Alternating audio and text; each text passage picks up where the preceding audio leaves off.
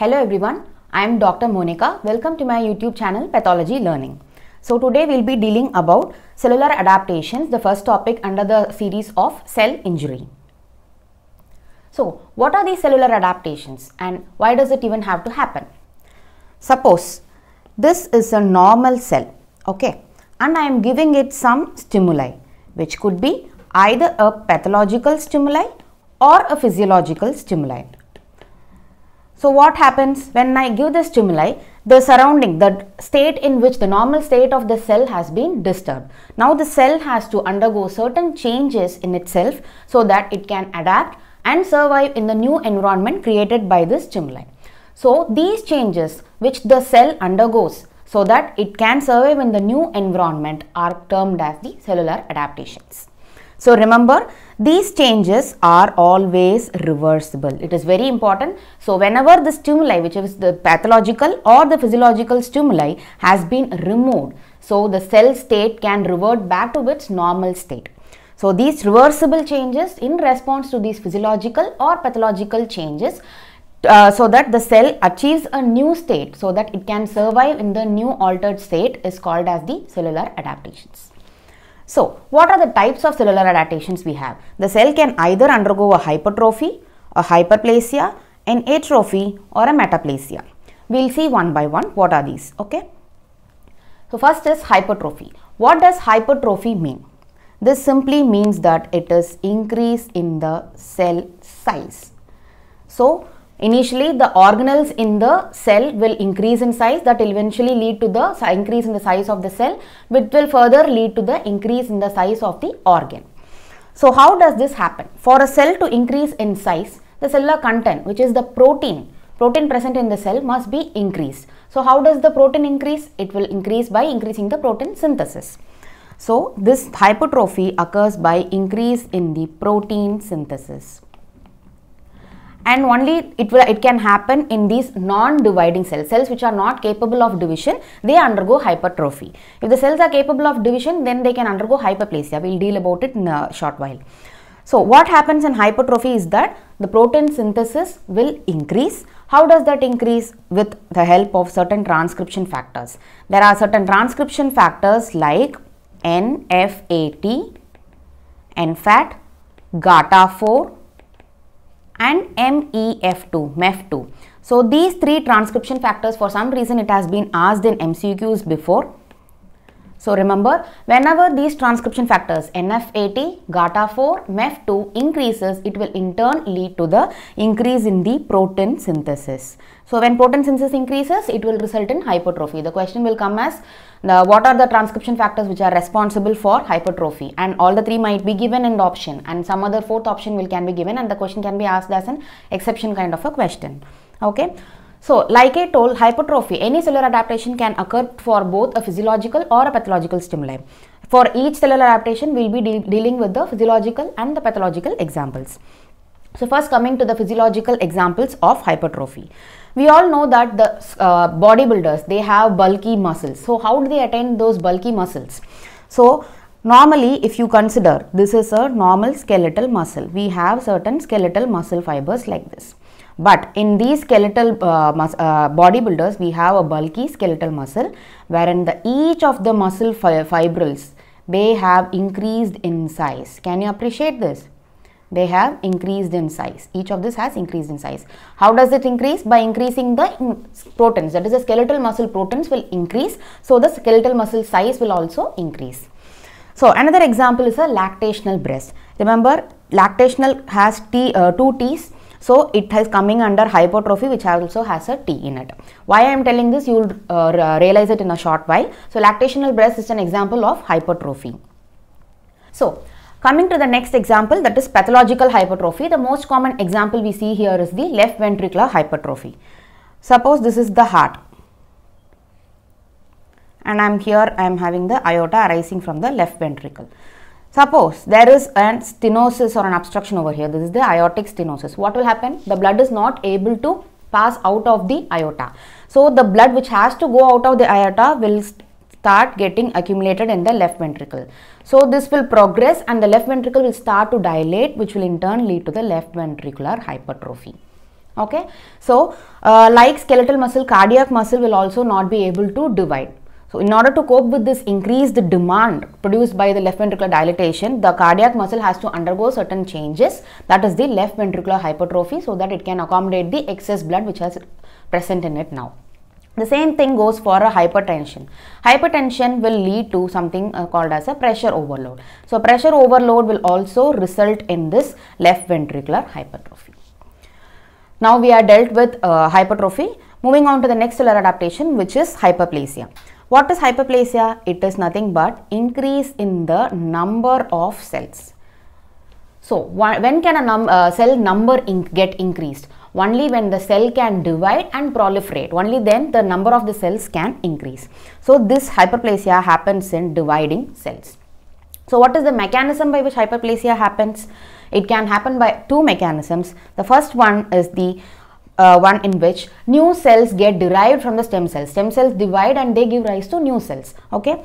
The second mechanism is a mature cell. It will receive increase in number of the growth factors, and the growth factors in turn will stimulate the mature cell to divide and proliferate. And this mechanism in which the mature cells divide in response to the growth factor is the most common mechanism. Okay. So coming to the examples of physiological hyperplasia. We have liver and bone marrow. Liver and bone marrow are organs which are capable of division and proliferation. Okay. So this liver, we will take an example. Suppose I am donating one lobe of my liver for a transplant to some other patient. So the rest of the liver can regenerate in the patient and in the donor also. So the liver can regenerate to its fullest capacity post transplantation. That is because of its characteristic of hyperplasia. It can undergo hyperplasia and regenerate the whole liver. Same thing happens for a bone marrow also. Suppose a patient has underwent some trauma and there is massive blood loss, or if there is a hemolysis happening inside the patient. So RBCs are getting broken down in this condition. So either way RBCs are lost. So RBCs are lost. So what happens? The bone marrow will try to compensate for this loss by causing erythroid hyperplasia. So the erythroid series will undergo hyperplasia so that it can compensate for the loss seen in this trauma or hemolysis. So coming to the pathological examples of hyperplasia, we have three examples. The first one will be the endometrial hyperplasia. And endometrial hyperplasia, it occurs in response to this hormone estrogen. Any excess of estrogen hormone, any estrogen excess states can result in this endometrial hyperplasia. What is very important about this endometrial hyperplasia is when uncontrolled or when there is some mutation of sorts, then it can develop into an endometrial carcinoma, and that is type 1 endometrial carcinoma. Remember, endometrial carcinoma is of two types, type 1 and type 2. Type 1 is because of endometrial hyperplasia undergoing some mutation and developing into type 1 carcinoma. The second type is because of endometrial atrophy, which in turn will lead to the endometrial carcinoma. So both endometrial hyperplasia and atrophy is going to cause endometrial carcinoma. We will be discussing the same under atrophy topic also. So like I mentioned, endometrial hyperplasia, under the stimulus of increased estrogen, it will undergo endometrial hyperplasia, and hyperplasia can in turn turn into endometrial carcinoma type 1. The second example is prostatic hyperplasia, which we all know in other name as BPH, that is benign prostatic hyperplasia, in which both the acini, the glands and the stromal component of the prostate undergoes hyperplasia, and that is in response to a hormone called as dihydrotestosterone. So mark it, this is also an important question. What happens is testosterone, the hormone testosterone, gets converted into dihydrotestosterone by an enzyme called as 5-alpha reductase. So this 5-alpha reductase is responsible for the conversion of testosterone into dihydrotestosterone, and it is the dihydrotestosterone which is responsible for BPH and not the testosterone. So this has been asked under MCQs.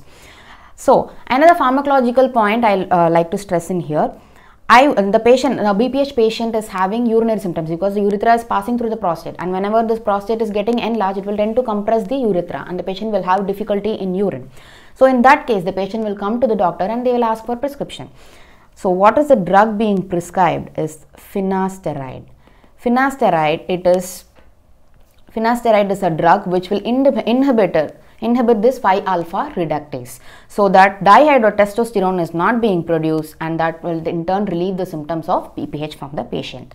So this again is a question, you will read it in pharmacology also. So moving on to the third example, which is HPV warts. What is HPV? It is human papilloma virus. Human papilloma virus is either of a high risk type or a low risk type. The high risk genotypes will be 16, 18. The low risk genotypes are 6 and 11. So 16 and 18, they directly lead to the development of carcinoma. Most important carcinoma is carcinoma cervix. So low risk genotypes, they lead to the formation of warts, and in the genital region they are called as the condyloma acuminatum. Condyloma acuminatum. So what is characteristic of this HPV warts? HPV is that any HPV lesion, it will lead to the hyperplasia of the squamous epithelium. The epithelium will get thickened, and there is a characteristic finding in the hyperplastic epithelium which is called as coilocytosis. So what is coilocytosis? It is nothing but perinuclear hallowing, perinuclear halo.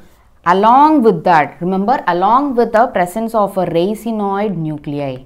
It is only when you see this racinoid nuclei along with the perinuclear halo, we will call it as a coilocytosis. So racinoid nuclei is nothing but the nuclear membrane gets irregular. It will be quite irregular, and it will look like a raisin. That is why it is called as a racinoid nuclei. So look at this example, picture over here. So can you appreciate there is a perinuclear halo around these nuclei? You all see this clear space, that is the perinuclear halo, and the nucleus, does it look normal to you? No. So here you can see it is all shrunken and it is very irregular. So that is called as the coilocytosis, and it is characteristic of the HPV lesions. So we had dealt with hyperplasia and hypertrophy. One other controversy I like to discuss over here. So we have two examples, gravid uterus and breast in both pregnancy and puberty. Both of this has both the hypertrophy and hyperplasia. Both hypertrophy and hyperplasia contribute in this conditions. But if they ask, if the option of both is given in the question, then you go for both as the option. But then if you have to choose between either of them, then there comes the controversy over here. So remember, in gravid uterus you have this T over here, and so hypertrophy, which has the T, is more common than the hyperplasia. In a gravid uterus, it is hypertrophy more than the hyperplasia which contributes to it. While in a breast in pregnancy and puberty, we have two P's over here, and hyperplasia is also P. So here it is hyperplasia which is more common than hypertrophy, which contributes to this condition. So we had now discussed about hypertrophy and hyperplasia, then about their examples. Now we'll deal with the other two cellular adaptations, that is atrophy and metaplasia, in the part 2 of this video. Hope you like my channel. Let's meet in the part 2. Thank you.